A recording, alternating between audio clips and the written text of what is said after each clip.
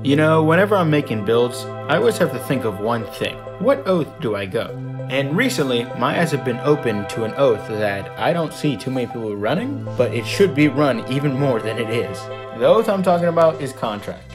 Now, there's a few people who use this, but usually getting it is too annoying. However, I would like to bring a few things that might change your mind on actually getting Contractor. First off, the damage. The damage on any build isn't bad. Reason being, Contractor moves don't scale on any stat. Instead, they can be buffed by Song Chain and talents, unlike Star Kindred, which scales with strength. Number 2, the pure annoyance of these mantras. These mantras specialize in a thing I like to call vent wasting. When you're already caught by the move, you're tempted to vent, but usually this is not a good idea.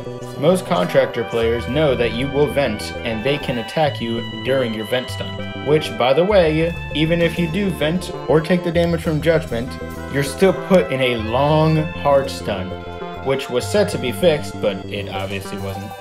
Then we have Equalizer, probably the best counter in the game.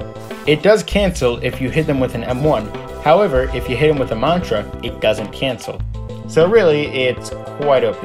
I'd say it's probably the best combat oath in the game, making people spend their vents way more than they should, allowing you to get combos off way easier, for no stat requirement as well. But that's going to bring my ramble to a conclusion.